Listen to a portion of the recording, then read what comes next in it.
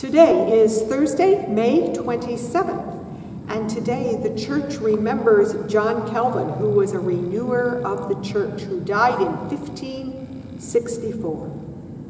Psalm 29. Ascribe to the Lord, O heavenly beings, ascribe to the Lord glory and strength. Ascribe to the Lord the glory of his name, worship the Lord in holy splendor. The voice of the Lord is over the waters. The God of glory thunders.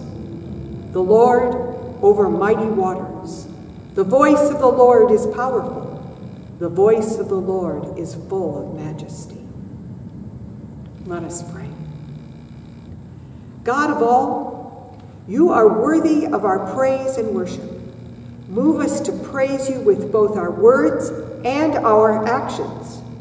Make us bold to proclaim your name. Help us worship you in all times and places. We pray in Jesus' name. Amen.